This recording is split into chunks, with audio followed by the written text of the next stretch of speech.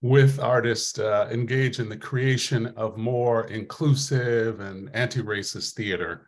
I'm particularly excited to speak with our guest today because I've followed and admired her work for multiple decades. She may not know that, but it's true. A few housekeeping items before we start. The conversation will be conducted in two parts.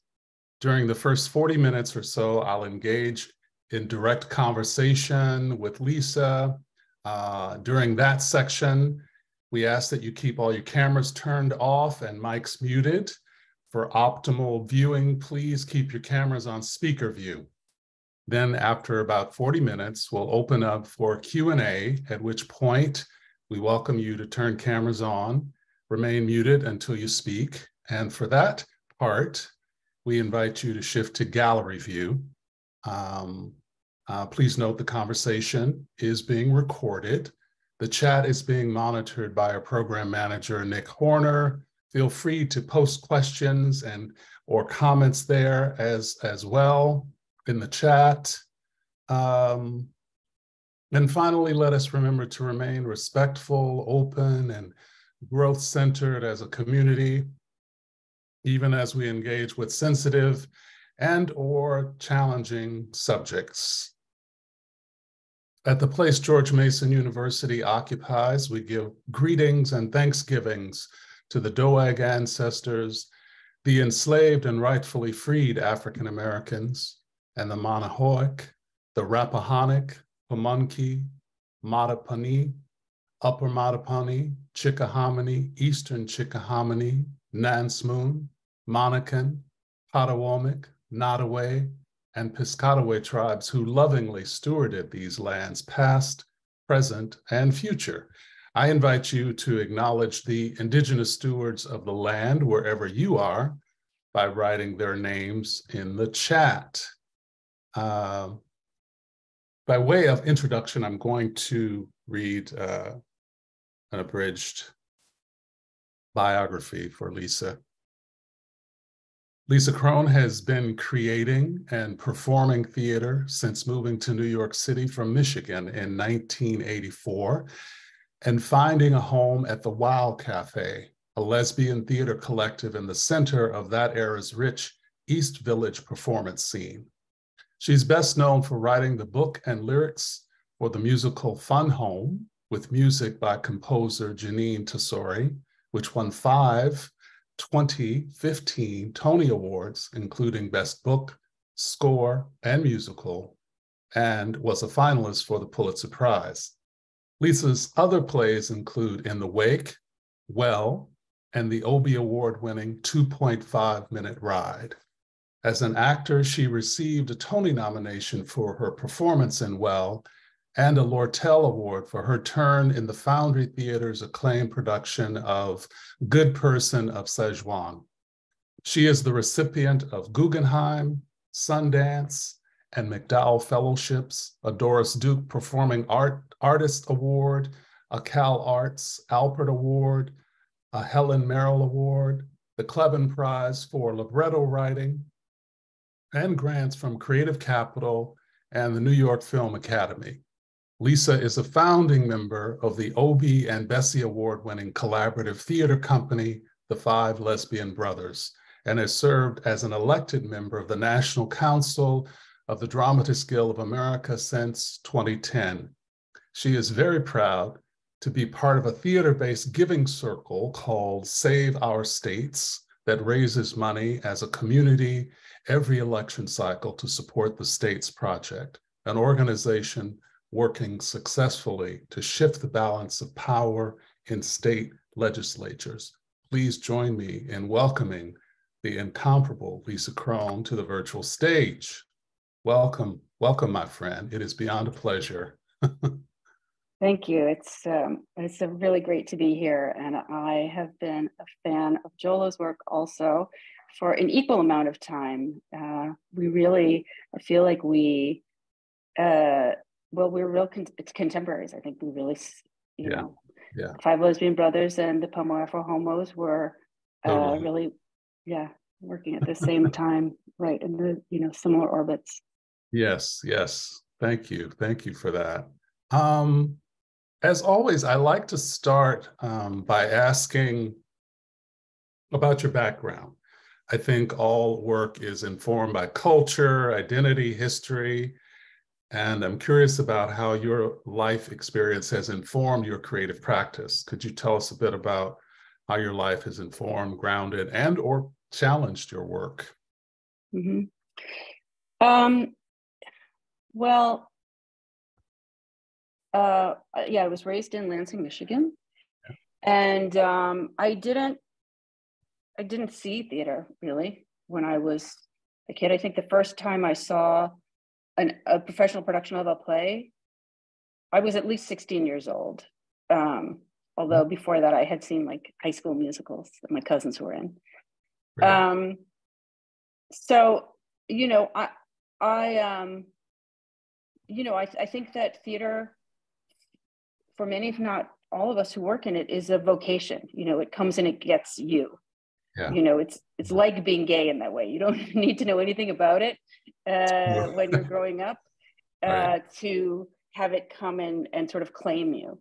And I would say that's certainly what happened for me.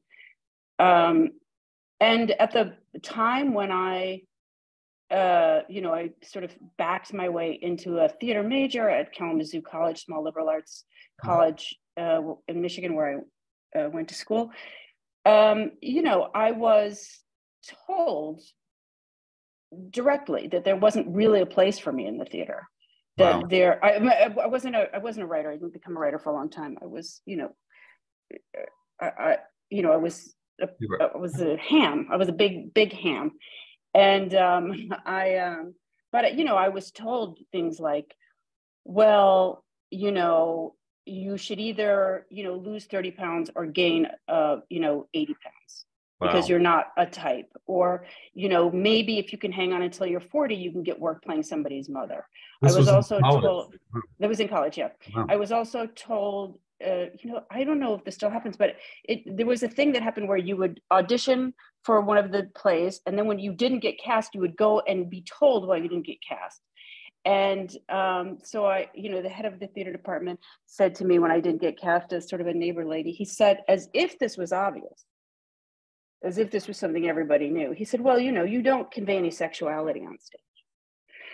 Wow. And so, in a million different, and also, at that time, the best graduate schools, which I will say I auditioned for some graduate schools and I was rejected by all of them. But, the good programs took, 5 men and 10 men and 5 women. Right. And of those women, one would be an ingenue, one would be a character woman. They were specific types, and that was, Right. I mean, that changed, I think, relatively recently. And the justification for it was, well, plays have Yeah. more parts for men than they do for women. Yeah. So, It's true. And more so produced by men. But, yeah. yeah. So, so I don't know what would have, where I would have ended up. But in my senior year in college, this woman, Lowry Marshall, came into the theater department. She since went to Brown University and has, been really instrumental in the, training and trajectory of a lot of actors there. But she just has this incredible ability to look at somebody and say, I see something in you, and of course you can have a professional career. And that wasn't something that really anybody in a small Midwestern liberal arts, I always joke that people were like, just like, well, kid, if you're lucky, you'll get a job on a cruise ship. It was just like the idea of a professional career was just like not a thing. And so, I ended up, sort of skipping ahead, ended up touring with in the company of this national repertory company that toured for, one season, and that was amazing. And then I ended up in New York and, I don't know, sort of flopping around, Yeah. And then I just sort of, stumbled into the Wow Cafe in the East Village, Okay. Mm-hmm. where the Split Britches Company was performing. Okay. And I saw their play, Peggy Shaw, Demargolin, and Lois Weaver. I saw their play, Split Britches, which, you know, Paula Vogel always says that people have a God play, which is the play, every playwright has a God play, the play that they saw that ignited their theatrical imagination.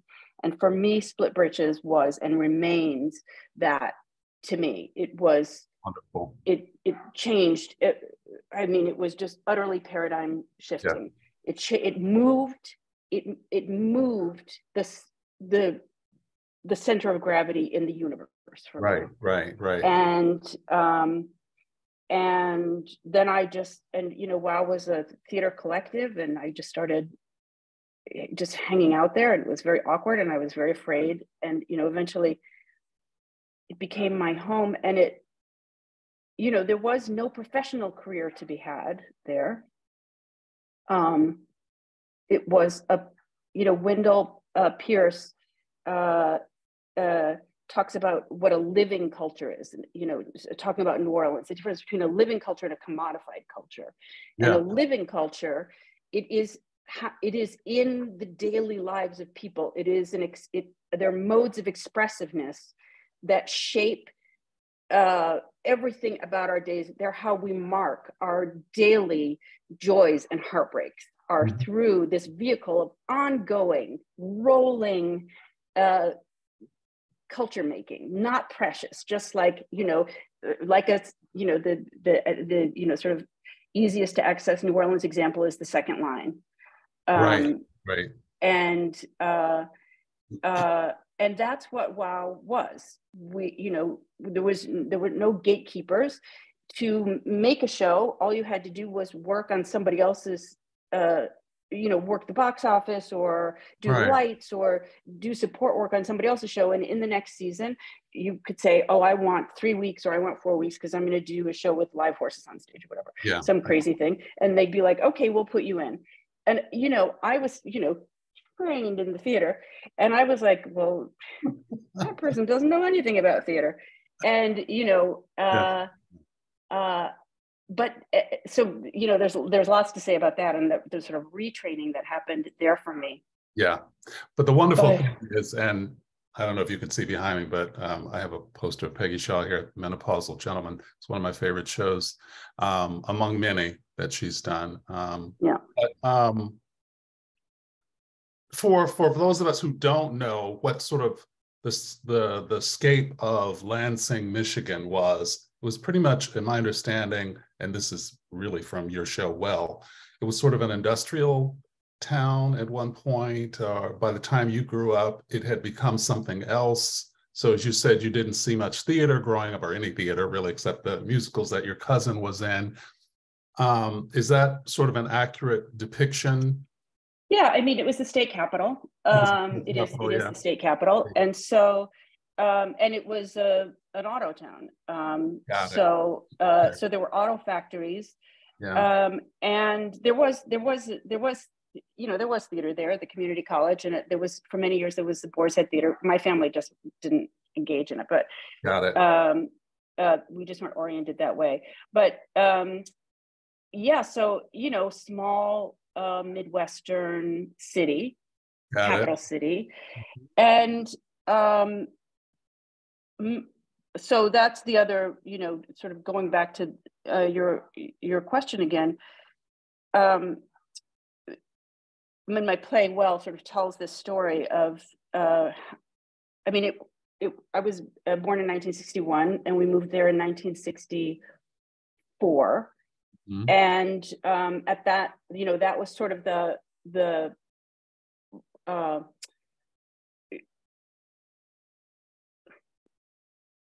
white flight from inner city suburbs was happening, was very turbocharged at that time. And you know, redlining, blockbusting, all of those forms of turning neighborhoods over. That was happening. And my mother and I, you know, talk about this about sort of what her background and her just sort of internal compass was, that made her, for whatever reasons, be like, it doesn't seem right. and talk to with a bunch of other neighbors. They started a neighborhood association that worked successfully to stop that process of white flight and then disinvestment in the neighborhood that I grew up in, and create a stable, racially integrated neighborhood. Yeah. So that was, that was really the main event of my childhood. Yeah. And I see a thread of your mother's social justice compass in your work, certainly, right?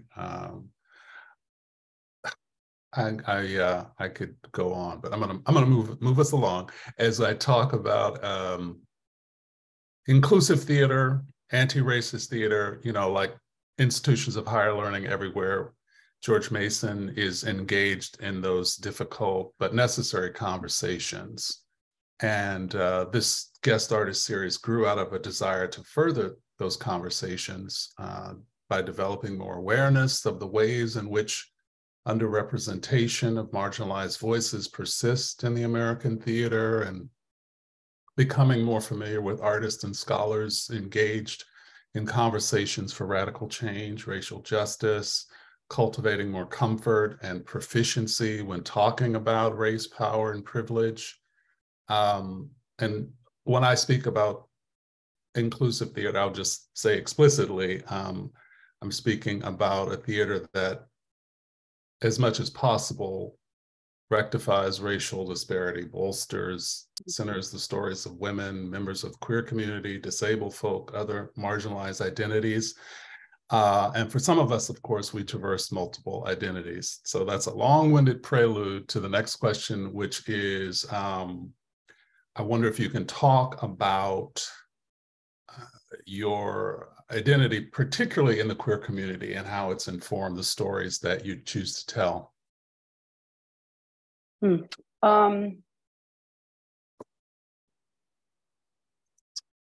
Well,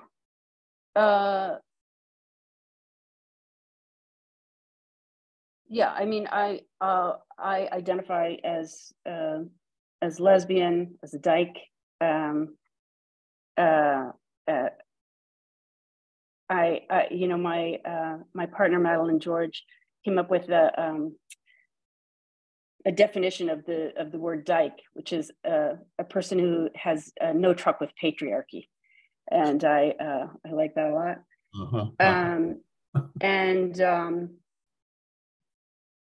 So I think one of the things that really, when I talked about seeing split britches, I think one of the things that gave me that revolutionized my imaginative theater brain at that time was that feels to me fundamental, as I've progressed as a theater artist and a writer, that feels to me fundamental to my sense of what theater is and what its power is. Yeah. Is that it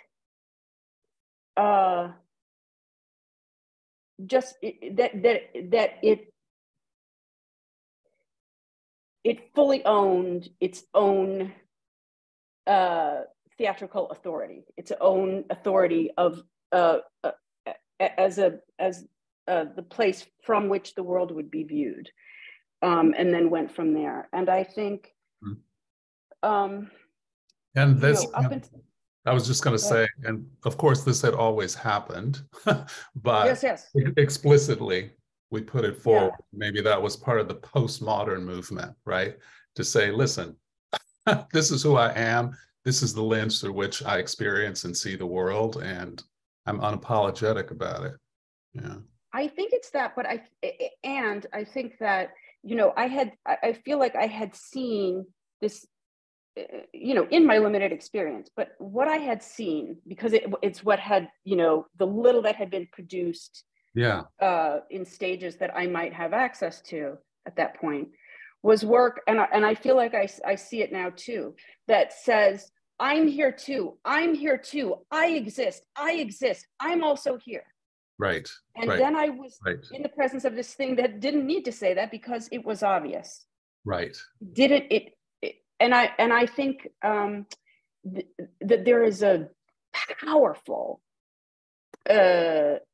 fundamental difference between yelling at the powers that be, I am here, and just presuming that yeah. you are the center and you are looking at the powers that be. And Yes. I actually think that That's is it. the fundamental power Yes. of theater. Yes. That I often say, I often ask students to think about who their primary relationship is with. Yeah. Because I think that because of the way theater is made in this country, or produced, theater artists start to think of their primary relationship as being with artistic directors, with granting organizations, and with not-for-profit theaters, with producers. But our fundamental relationship is with the audience. Nice. And we are having, as Justin Simeon, the writer and creator of Dear White People, I heard an interview with him where he said that, any good writing, dramatic writing, is in a conversation with its time. And that conversation is direct. The engagement with the audience should be direct, and we get really turned around by the structures where it's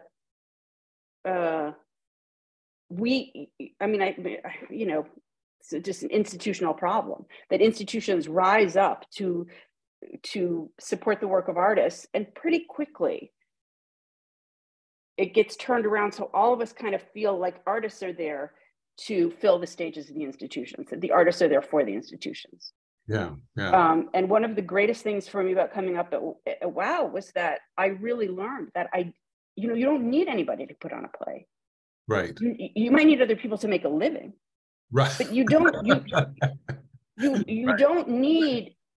I mean, I think it's what makes artists potentially dangerous. It's why theater people are potentially dangerous, because artists confer their own authority upon themselves. Artists do not need permission to say, this is what the world looks like from where I stand. And this is the other thing that that feels very important to me, is that we often hear this thing, we need Black writers to write about Black people. We need women to write about women. We need trans people to write about trans people. Yes, of course. But what I want to see is all of the people from all of those places tell me what the world looks like from where they stand. What does the world look like from where you stand? That's how any of us understand what the world looks like. If all we get is the story of the world from one person's perspective, it's so impoverishing. I love that. All of us. That sense of authority, that sense of agency. I love that. You already talked about some of the influences in your work, obviously Split Bridges. Are there other mentors in your world, in your work, and who would they be? So many. I mean, so many people that I came up with: Holly Hughes, Carmelita Tropicana, the Five Lesbian Brothers, who are my collaborators, but who really, I have a younger brother, but I didn't have sisters, and I feel like there's a way that I believe that sisters can really, sort of put you in your place in a positive way. And the brothers really took me apart and put me back together in a kind of a great way. I think we all did that for each other in some way. No. Go ahead. I didn't mean to cut you off.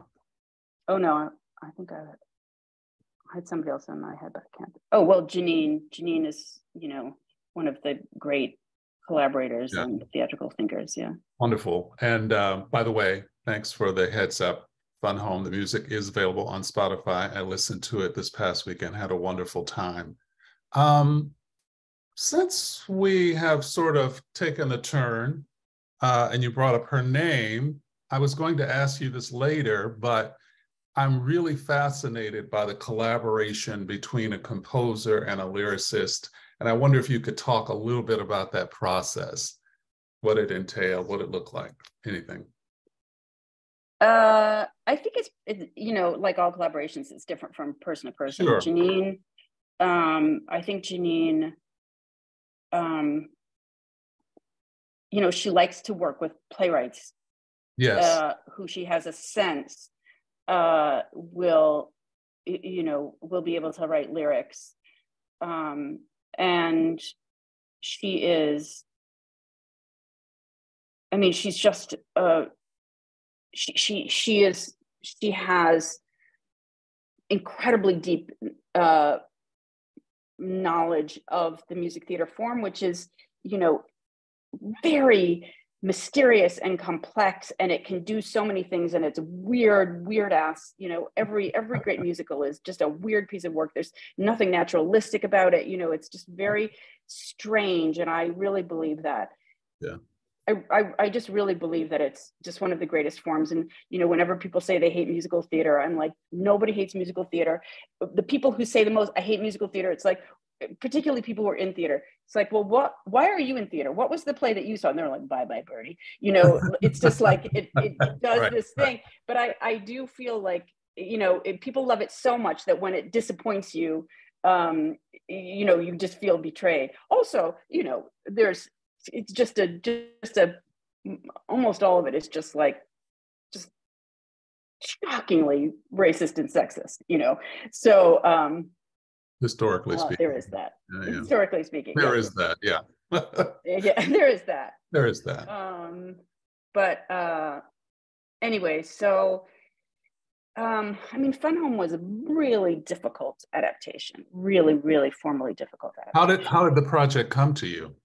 Was it It was brought to me by some producers who had optioned the book, and they asked me if I would be interested in doing it. And, you know, as I say, you know, I felt sort of intuitively like it could be a musical, but I had never written a musical before, and I really could have been wrong.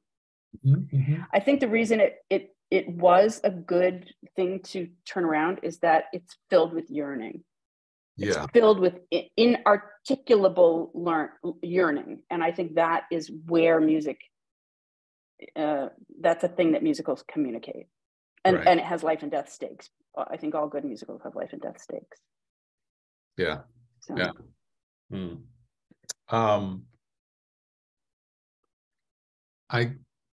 I guess I'm wondering, you've had a wonderful, I think, in my eyes, an idyllic sort of career, because you've done experimental, you've done commercial theater, you've done straight on dramas, you've done dramedies, which are my favorite, and you've done now musicals. And is there a specific moment within that trajectory of your career that really sort of reverberates as one of the most impactful? I know it's a crazy question, but I always, I'm curious about turning points for any artist.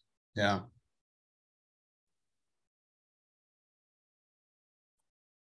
I mean, I would say number one would be going to WOW.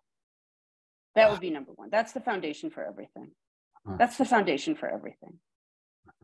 And I think that really, and when I went there, I mean, I often say that I just had the absolutely perfect timing.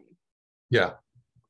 This was 1984. Is that what you said? Yeah, I probably went to WOW and probably got there in, I think, 85, 86, something like that. Okay. And I was here for WOW an acronym for Women's One World, I think it's, yeah. Okay. Lovely. And that, so I would say that is the most important thing that happened to me. Mm-hmm. Because I think it taught me, I mean, it's what I was saying a little bit before, that nobody can stop me from doing theater. I can make theater. Yeah. I might not make my living doing it, but whether or not I make theater, of course I can make theater. Anybody can make theater. Yeah. And Well, it also taught me about a relationship with an audience, and an audience that had, you know, there was a quote I read many years ago from Peter Gomes, who was for a long time, he was the head preacher at the Harvard Divinity School, Black gay man. And in an article I read about him years ago, he just said this one thing that really stuck with me. He said, culture is always being defined at the margins. The strike edge of culture is always at the margins. mm-hmm, mm-hmm. And, you know, the plays at WOW were funny, sexy, weird, frivolous. You know, we just put them up and took them down. We made them. We had budgets of like, you know, $200, $400 that somebody would put up, or you'd get somewhere and you'd then pay yourself back out of the box office, and they were literally made out of trash. Like literally, that's where the sets came from. Yeah. And I, you know, having, you know, done college theater, done this touring company, you know, I sometimes tell the story of, you know, when I was in college and developing a feminist consciousness, and, you know, starting to see that these plays, you know, Robber Bridegroom, I was like, this is a play romanticizing a rape. This is that I have this sense that theater, there's some power here that matters to me. And I'm only seeing it used so far for the the obliteration of huge swaths of people, including me. And, you know, we did my senior spring, the play was Picnic. Yeah. Picnic by William Inge. I was like, Rosemary, you know, the spinster, the sad spinster. This is my part, you know, this is a part for a lesbian, you know. And then I didn't get cast, and I played this old lady. This is like, you know, cross the stage and diagonals and say things like, I baked a Lady Baltimore cake, you know. And that play is about, you know, how these women, their lives are empty until this young man shows up, and then they remember that they're alive, you know. Oh God.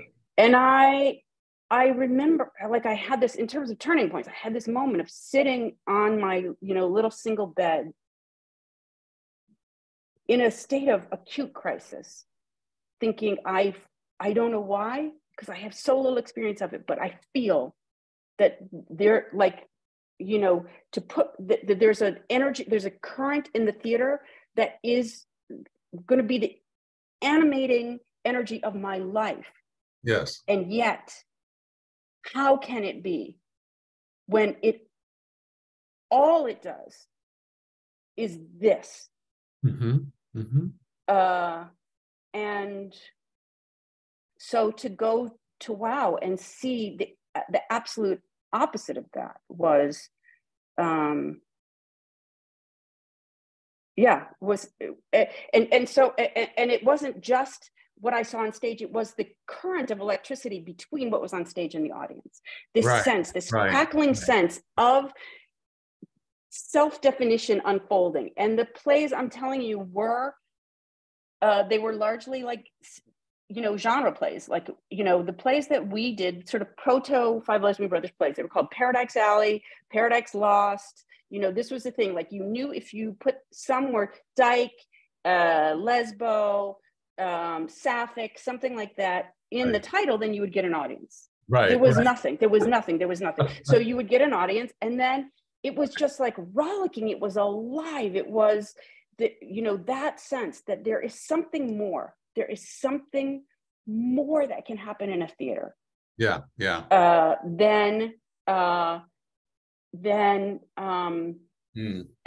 that it involves an audience, that there is something alive that happens between what happens on stage and an audience. For me, it just weaves in your previous statement about who is your primary relationship with. Yes. You're, you know, if you're telling a story.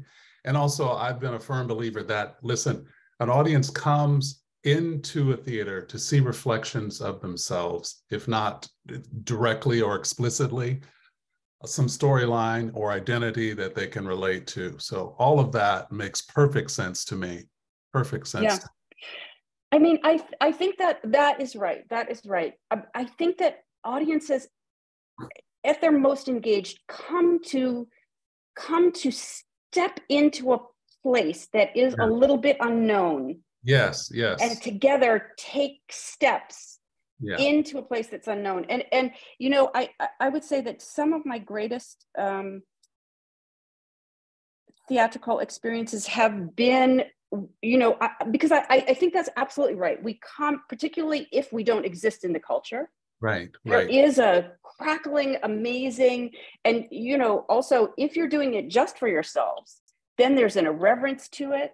There's a humor to, you know what I mean? You don't have to role model anything. Right. Do you know what I mean? It's just like, it's just like down and dirty, hilarious. You know, you don't have, you're actually, when you're not actually at that point, I don't think doing the work of trying to get the powers that be to do anything for you. You are making yourselves visible to yourselves in all your messiness and complexity. And that is, you know, that is magic. That is magic. Yes. And then there's another thing that happens, which is we make ourselves visible to each other. Mm-hmm. And I think that is, you know, in more mainstream theaters, with diverse audiences, that is what is powerful, actually. Mm-hmm. And you know, a thing would happen to me, particularly in the first performances of Fun Home, that people would come up to me and they would say, this, you know, straight people, they'd be so moved, and they would say, this story is so much bigger than a story about a lesbian. Mm-hmm. And I would think, and I don't think I said this to anybody's face because I just didn't want it. but what I would think was, this is exactly the size of a story about a lesbian. Mm-hmm. Mm-hmm. What happened for you? The reason you are so moved is that you, for the first time, had your vision opened, and you were able to see that this butch lesbian in the role of protagonist is a fully prismatic human being who's capable of reflecting your experience. You got bigger. You got bigger. That's the size that lesbians are, because that's the size that people are. Yes. And I think that people want that. People want to, I think this is an incredibly powerful thing that theater can does for people. I think people feel elated, and they don't know why, when they go to a show that shows them somebody not like them, and they can feel their own imaginative experience of the whole world going forward for their whole lives is now expanded. Open. Yeah. Mm-hmm. I'm going to open to the audience, even though I could talk to you all afternoon. It's been a minute since we've seen each other. I know, it's true. So at this point, I invite you all to shift to gallery view. Turn your cameras on if you feel comfortable doing so. This is about building community. I'd love to see as many faces as possible. And just remain muted until you speak. I will try to acknowledge either a virtual hand or real hand. If you have questions or comments for Lisa, please feel free to jump in. It's great to see so many of you here.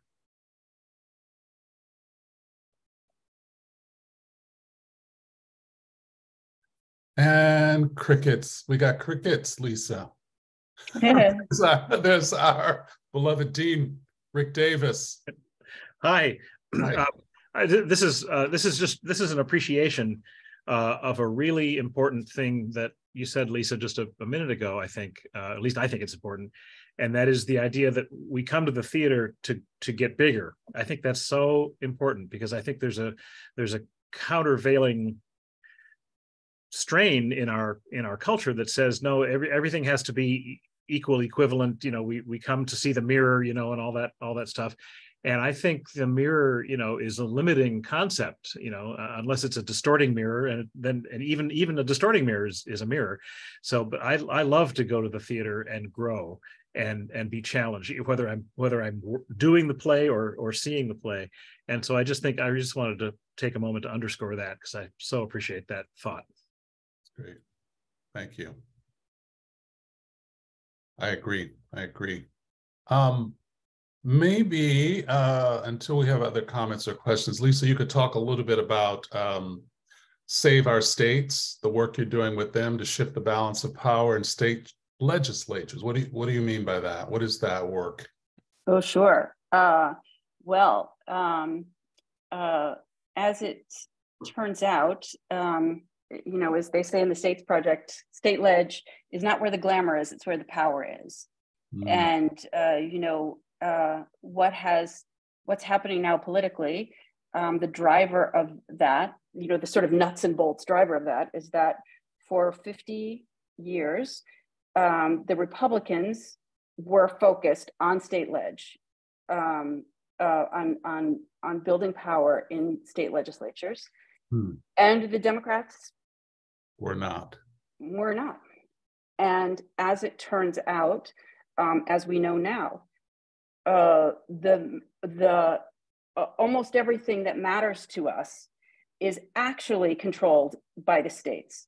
Healthcare, education, environmental laws, voting rights, obviously, LGBTQ rights,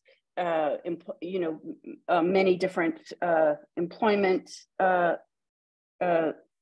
laws and regulations, I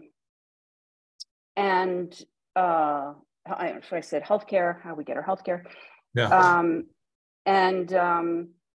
So Republicans and they're also they've been these laboratories of policy. So what becomes the national agenda is generated from the states.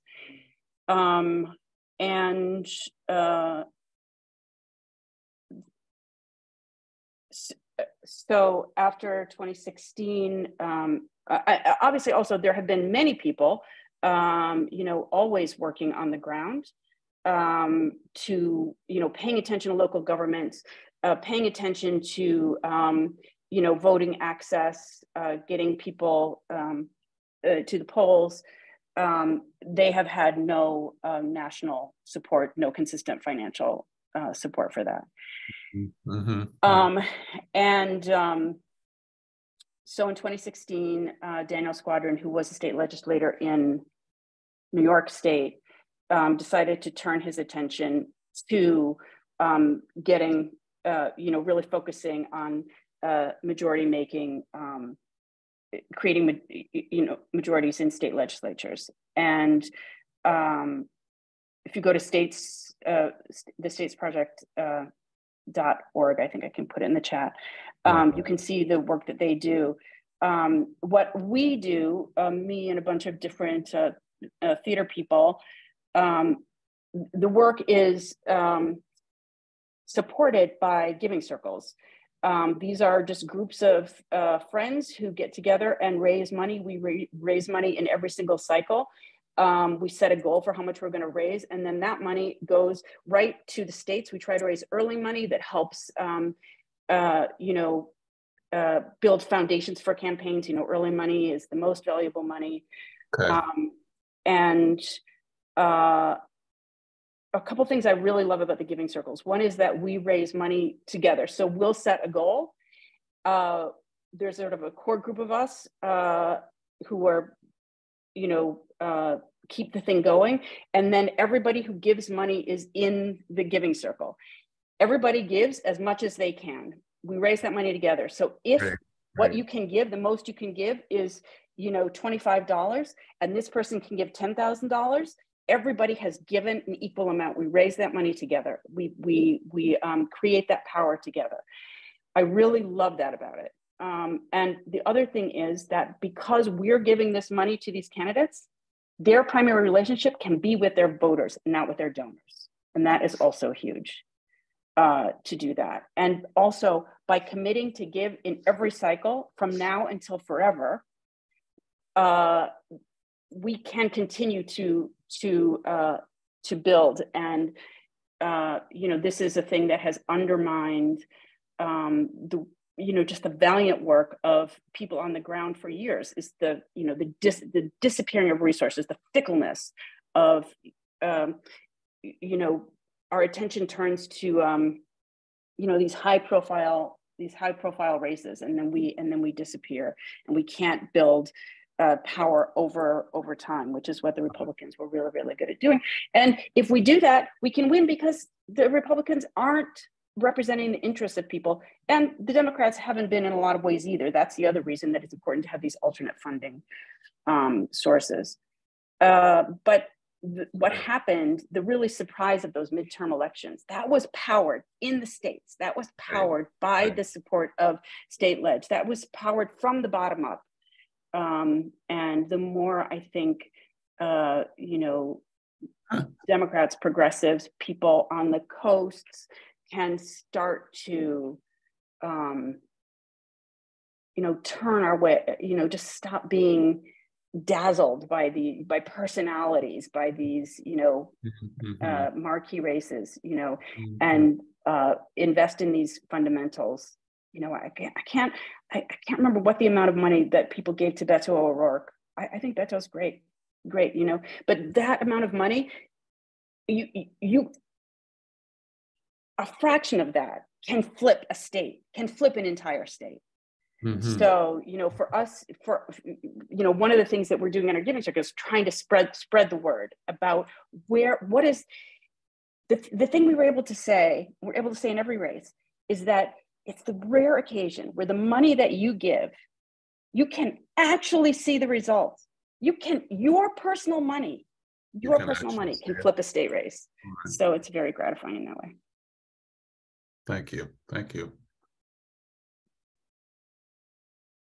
The questions, comments.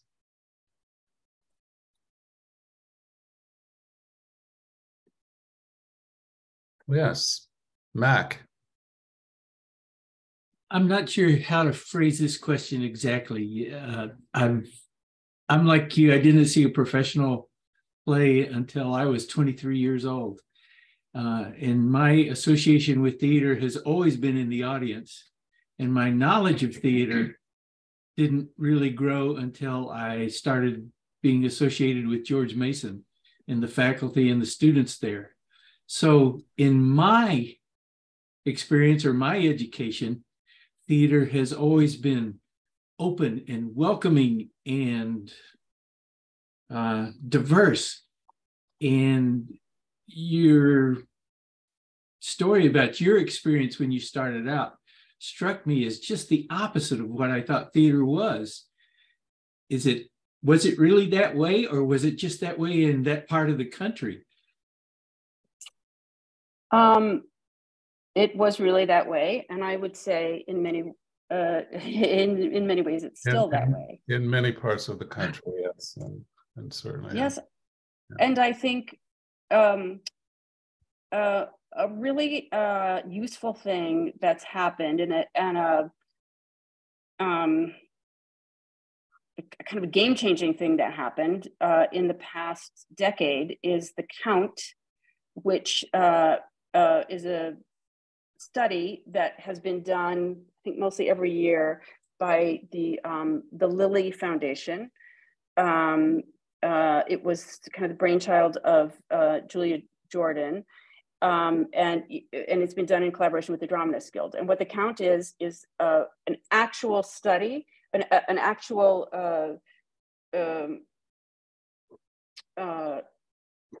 data on how many plays. It was originally plays written by women, and there were sort of criteria so that you could tell, it sort of took out the classics. It was new plays, and it was at stages of a certain size. So in, professional productions across the country, plays by women, and then they started to do breakdown by race and ethnicity also, which of course is, gender is not clear cut, and race and ethnicity is even less clear cut. But they, have figured out ways to look at those numbers. And it was really helpful because for many, many, many years, playwrights had been saying only one type of playwright is being produced. And until those numbers really showed that this was not a feeling, this was an actual fact. And the numbers were quite stark, and they were very, very helpful. So I think we have, like with many things, we have a kind of mythology an aspirational mythology. I would say a beautifully aspirational mythology of inclusiveness in the theater that is just not borne out by an actual look at how resources are being allocated, where productions are, who's produced. I often say to playwrights, when the question comes up, am I allowed as a white person, am I allowed as a man to write X, Y, or Z? And the answer is, nobody is stopping you from writing anything that you want. Literally, I don't think anybody cares what another person writes. What people care about is what gets produced. What people care about is where the resources go.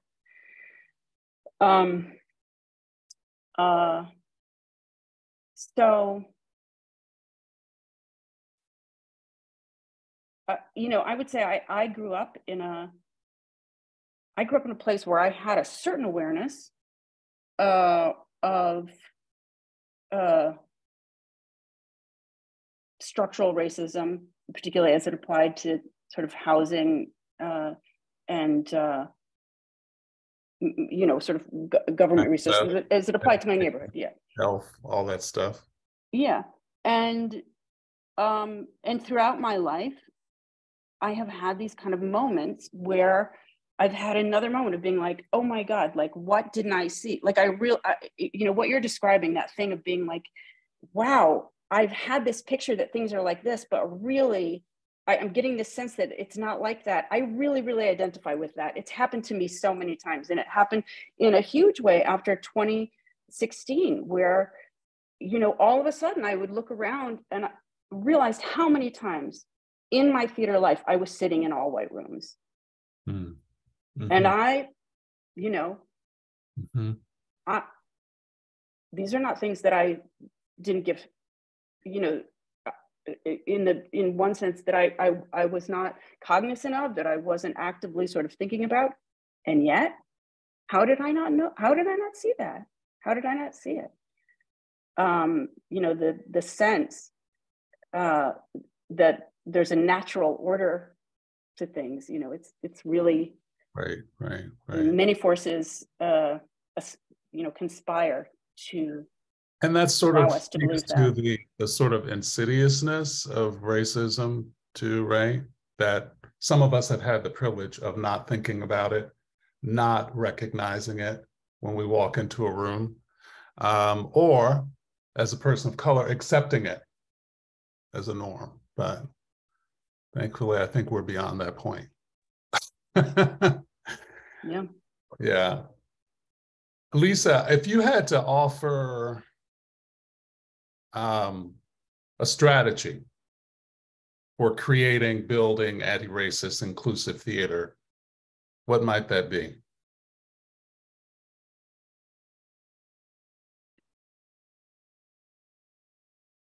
Well, it really depends on who you're directing that to. I guess, I don't know if you're teaching right now, that I know you have been. I guess I'm speaking specifically about the academy.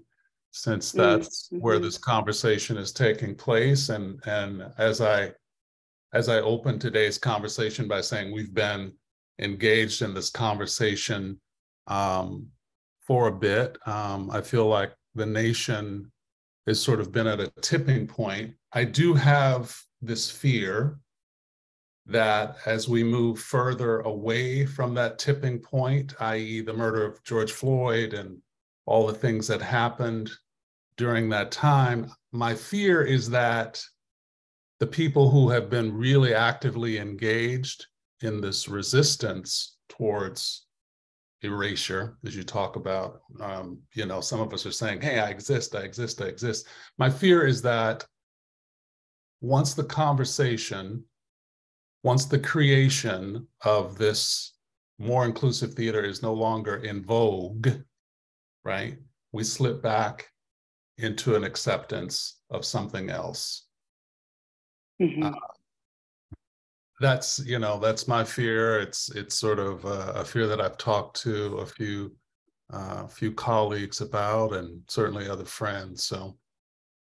So let's focus on the Academy. If you were to offer a strategy for sort of building more inclusive theater, what might that be? Well, I asked you to ask me where to focus, and now I'm not going to. No, I'm going to focus somewhere else. I'm not in the Academy, and I don't really know about. That's okay. It's theater. We can improvise too. It's all right.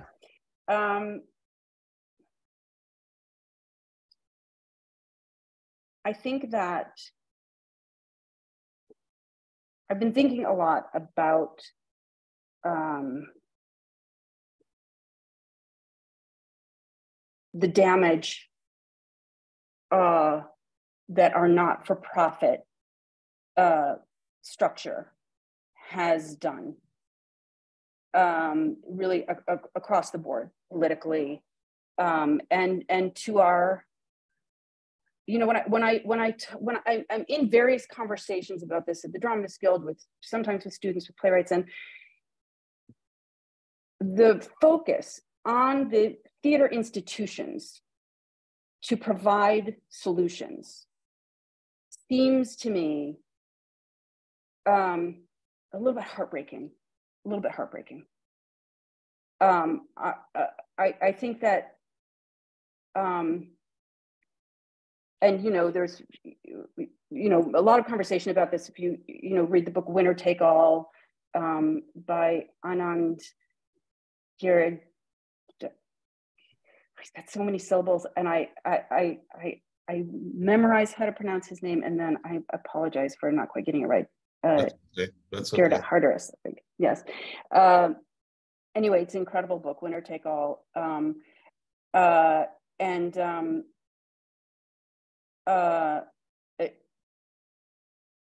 they've, you know, sort of across the board, they've sapped away our ability to analyze power structures and to think politically, I think. So, you know, when I see people, you know, looking to theater people, looking to not-for-profit theaters to provide health insurance, it's just never going to happen.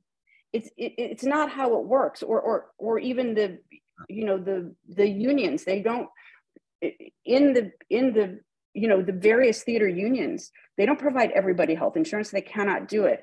To me, what would be the great shift is, I think that everyone who really cares about artists should be pushing for universal health care. Can you imagine what would happen to our field with universal health care? Can you imagine? Right. I mean, right now in an equity contract, you know, you have a show that's like doing well, but in order to move it, you have to have this huge jump. And what is the number in that huge jump? It's health insurance. Yeah. If we had universal health insurance, universal childcare, relief from educational debt, because the fact is that would transform everything. And that, you know, the fact is that as there was this amazing thing that was happening at the Wow Cafe that nobody could see, all across this country, there is theater that is speaking to this time, that is alive and crackling and you know, opening something new. that we don't know about. It's all over. And if there were fundamental supports for us to live a basic, just baseline existence, so we could have housing, know we could eat, and know that we could go to the doctor if we needed to go to, know that somebody could take care of our kids or they could go to school. Then those artists would rise up. Then they could make their work. Not having some foundation, some not-for-profit, choose and lift one or two who will inevitably be serving the interests of those institutions, meaning of their donors, in some way.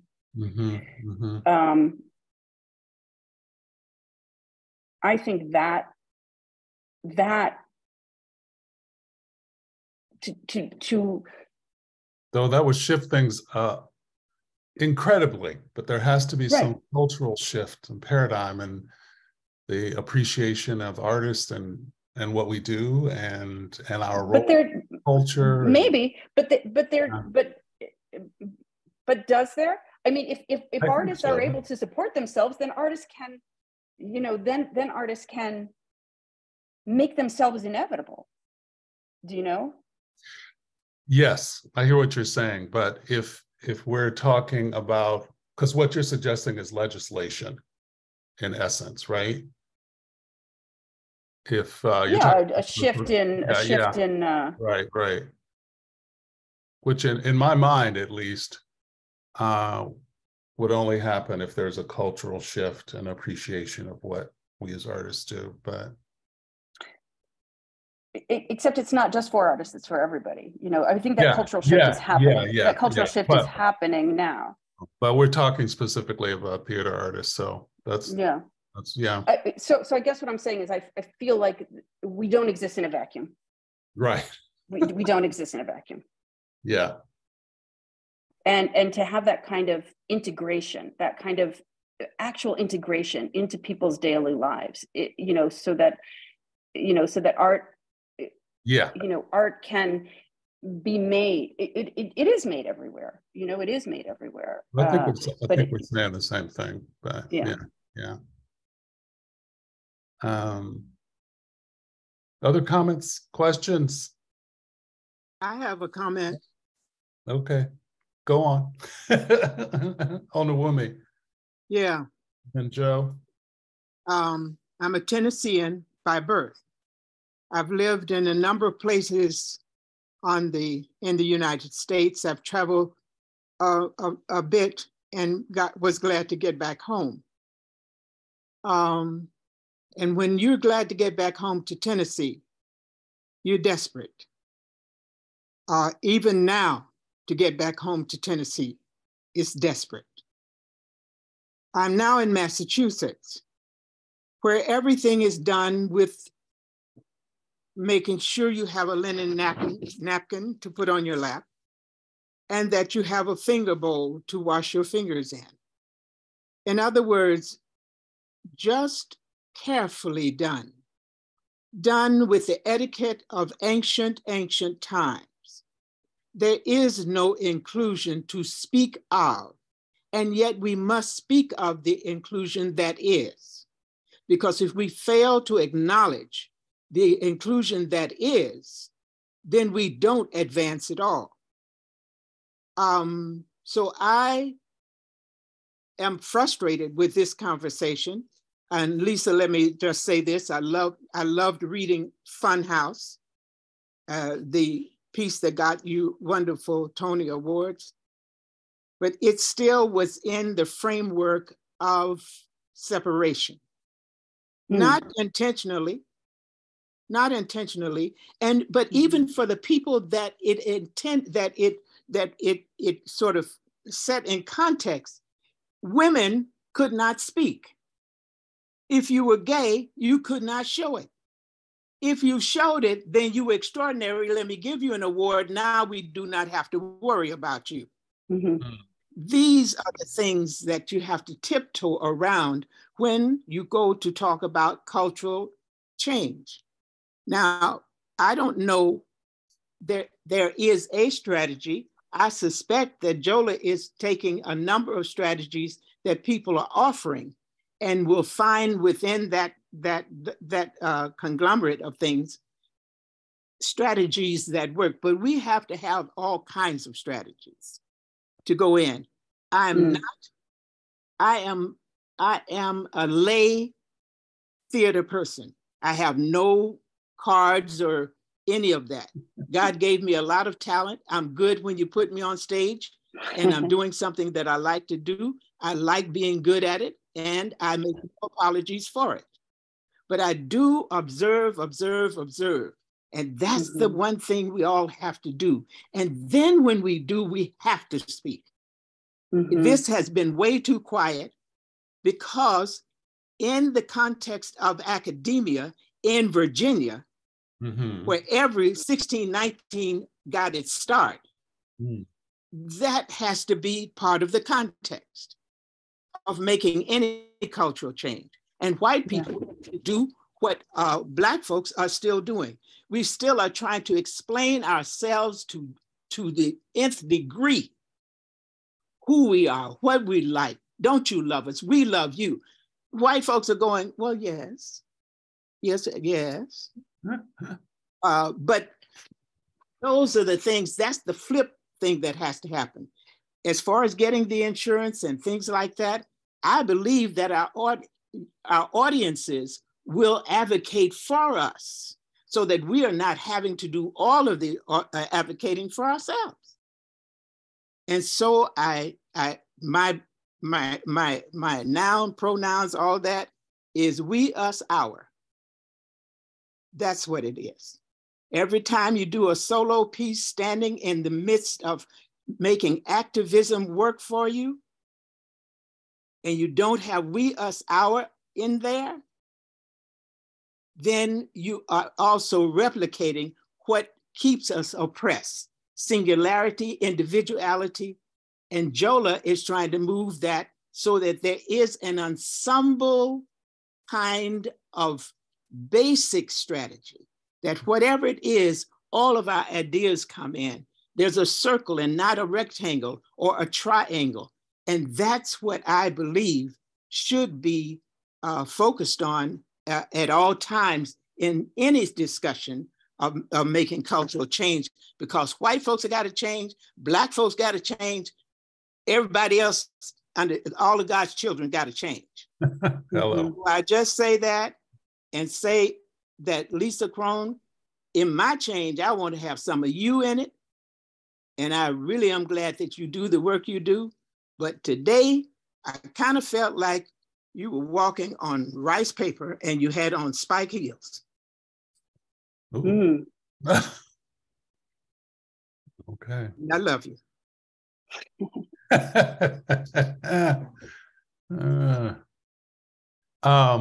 There are some interesting comments in the chat. Those of you who want to look. Elena responded directly to Onawumi, something you said about Massachusetts and Western Massachusetts, but I think it relates in a broader sense to this conversation, right? About strategies. And yeah, as I said, I still believe we're at a tipping point. We can make some different choices now, right? And I am keeping my foot on the gas pedal, because I want us to make different choices. I'm sick of the old ones. And Onawumi brings one of my own feelings to the floor, which is I'm sick of explaining, sick of not being, I just am, which relates back to what you said at the top of our conversation. Is just, it's like, we exist, get over it, let's move on. 2050 is around the corner, when we will be the global majority. And how are we supporting the energy, the stories, the narratives, the relationships that represent what that global majority looks like, right? Yeah. Not only in professional venues, but in academia, in churches, in the grocery store, all those places. I saw, Joe, I saw your hand up, and then I see Elena, your hand. So I'll go to you first, Joe. Sure, Lisa, I've so enjoyed you speaking about all these very important issues. I have a very specific question for you. I'm music director with the School of Theater, and we recently performed your Ring of Keys from Fun Home in a cabaret. And it came towards the end of the cabaret. It was surrounded by some big production numbers, but it was so poignant. I loved playing it every night.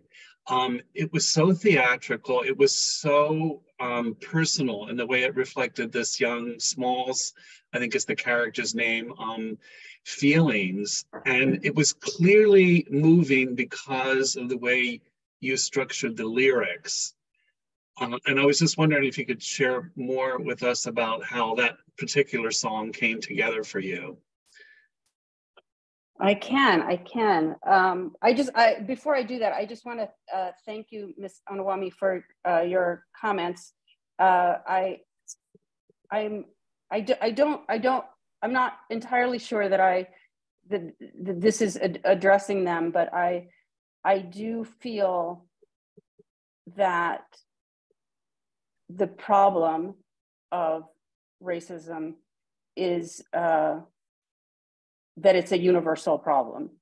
And, a thinker that I really like, Eric Ward, talks a lot about the importance of feeling like you have skin in the game, that you don't, that if you believe that, that you have skin in the game, that you will care about these things more than than it's something that you observe. And I definitely feel like, racism takes a material toll on people of color that it doesn't take on white people. And then all the things that go along with that. It takes a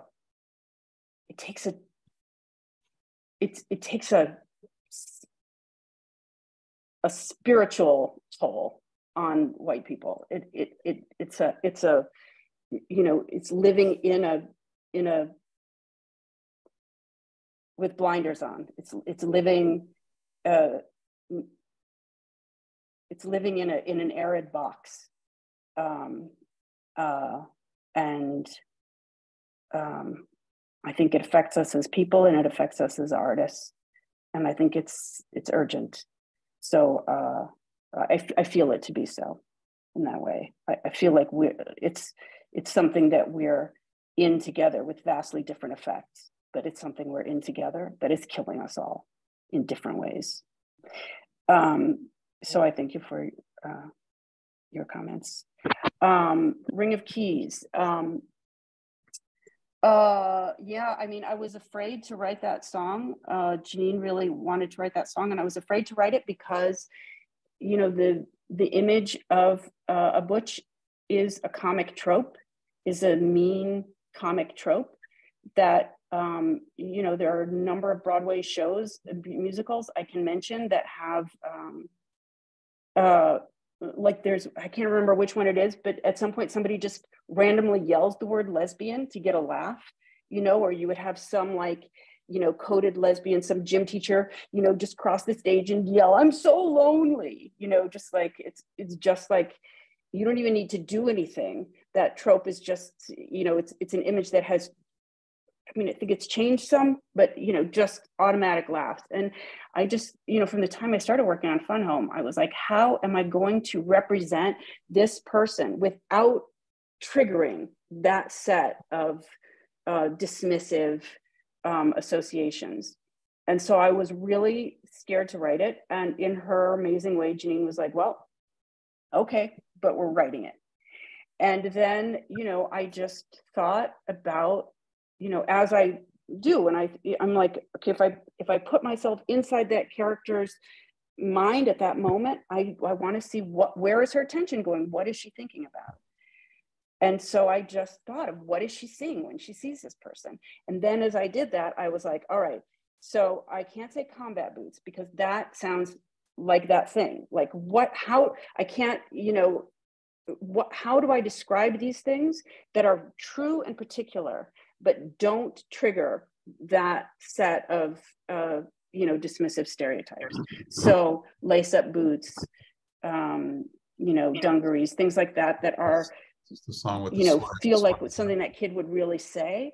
Right. But, avoid that thing. So it feels new. It feels like you're also seeing something you've never seen, through her eyes. And then,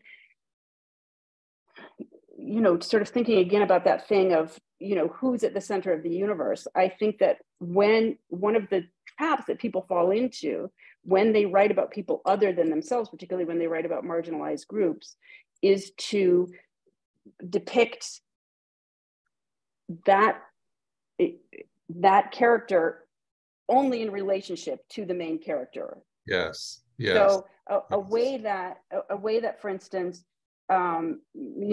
assumptions that people would have about this gay character coming out,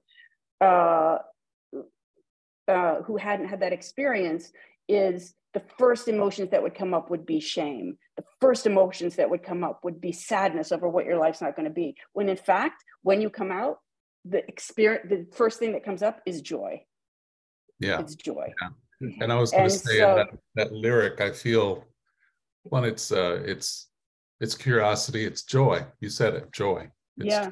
And I think the lyric that I feel proudest of, or that means the most to me in that song, is when she says, how can everybody not see how beautiful you are? That she can't. Yeah. It's not like she doesn't feel scared for her. She doesn't feel protective of her. She's just looking around like, why? What's it? And people, do you see what I'm seeing? Do you see it? Like it's just self-evident to her. Yeah. How this is the most wonderful thing in the world. So that's what I was beautiful. interested in. Thank you. Thank you for writing it. Thank you. Thank you. We're running out of time, but Elena, you had your hand up a moment ago. I actually dropped it in the chat because I have to run. I have an interview that I have to do for a show that just opened. Okay. But my thing I'm just going to offer, and I drop in the space, is that I think one of the key things is that it's positional power, right? Yes, our voices are out there creating things, and they have been. They've been creating things for a long time. People just didn't want to listen. But my one comment before, about Michael Bobbitt, who is in positional power and shifting the paradigm in Massachusetts. And it's taking time, but it's happening, where funding is getting opened up. So we're not just getting funding to large old institutions, but we're getting it to the drag queens. We're getting it to the the artists that haven't been recognized. We're getting it to the solo artists. We're getting it to the tattoo artists. It was amazing talking to him recently. He's a friend of mine. So we had a chat recently. And that is part of it. Seeing Jola here in that, position, chair, that's going to change it in academia. That's what needs to happen. Positional power. And everybody galvanizing behind those leaders. Yeah. So, thank you. Thank you for your time. I'm so sorry that I have to run. Thank you all. All right. It's great to see you. Thank you. You too. Thank you. Bye. Any other thoughts, comments? We are running up on time as usual. Oh. Onawumi, I can't tell if that's your hand up or you're applauding. I'm trying to applaud. Whenever I start that, I usually screw it. I've got an X up there, and that's exactly what I don't want up there. But hello, All right. Well, that's all right. Thank you, Lisa. It's more than a pleasure, really, really. I had one last question, actually. I've taught your work. I've taught 2.5 Minute Ride for a while now. And one of the consistent challenges is getting students to embody characters inspired by autobiographical experience, and then to embody characters with the same name as the playwright. And so no matter how much I assure them that Lisa, the character, is a theatrical invention, some students cannot accept the responsibility of embodying you. How do you feel about that? And what would you say to those students? Well, Yeah, I mean, when we did, we're doing well at the public. This Jane and I did Jane Howdishell, who played my mother, Yes. the brilliant Yes. Jane Howdishell, a woman.